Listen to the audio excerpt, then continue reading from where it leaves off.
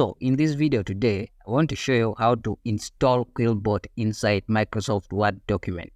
Now we are here inside Microsoft Word document. I'm not going to waste time. Let me just start straight away by showing how you can install this Quillbot into this Microsoft Word document. Now this method I'm going to show you does not require you to go on the internet and maybe download something or what. You need to install it from inside this Microsoft document. Just make sure you're on home. You're on this home tab. And then from this home tab, you go ahead and go across it and find this area which says add-ins. Yes, sometimes it appears around here, but you'll find it here on this Microsoft Word document. This is Microsoft Word document 2019. So when you see this one add-ins, you just come and click on this orange button that says add-ins. Click on it, double click on it, and you'll see that many add-ins will appear here. Now, if you scroll through and you'll see Quillbot here. If you don't see Quillbot here, you go ahead and click on this thing which says get add-in. So you just click on it and this window will appear. Now this window will spin and open. If the window spins and doesn't open for you, that means you have not logged into your Microsoft Web Store. So you're going to log into your Microsoft App Store and then you'll reach here. But if it brings you here, it's well and good. From here, you go ahead and search for Quillbot. So you type Quillbot. Yes, you type Quillbot. And you click enter, and then it should bring for you the Quillbot add-ins, which will be something like this.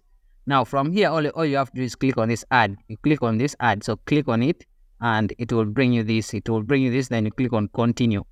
So you want to continue and you wait, give it some time, and it has to appear among these add-ins. You wait, you give it some time as it's going to come. So you keep on waiting. As you can see now, it has come. It has come by itself. Now you can see that a tab for Quillbot has appeared up here. So if I click on this tab, it will show me that Quillbot has appeared here.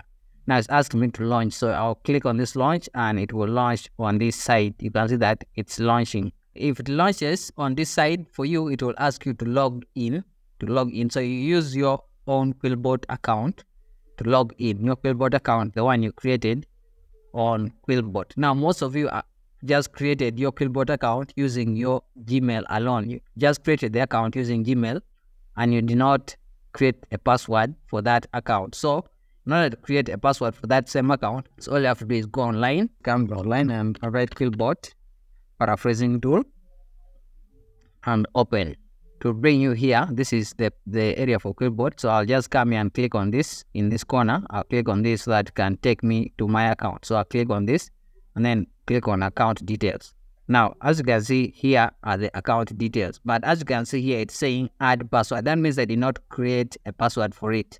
Yes? So I just created this account using Google. So all I have to do is click here and add a password. So I'll click here and add a password. So I'll type a random password. Let me pick this one. I'll click this. And you can see that it has appeared twice. Then I'll copy it and store it. So copy this. So that password has been saved. Then I'll come this side and click on add password. So I've added a password. So I'll click on add password. As you can see, my password has been added. Then I click on update password. And then it's asking me to log in again. So I can log in again and then put the password. Then I click on login. So it should be about, yeah. So now I've created the password. So the password works. Now since the password works, I can go to Quillbot and now log in via Quillbot. So I open this. After here, I have launched the Quillbot here. Now I'll click here and put the email. Yes, which I just copied. So I'll paste the email here. This is my email. Then I'll put the new password which I just created. So after putting the password, then I click on log in. Now wait for it to log in. You must be connected to the internet in order for this to work. So as you can see, I've now logged in. Now you can see that this is now Quillbot working. So you must be on the internet in order for this to work. So if I want to paraphrase, let me say this whole sentence. So I'll just highlight. After highlighting, the sentence should appear here. So as you can see, the whole sentence has appeared here. Now I can click on rephrase and wait for it to appear down here.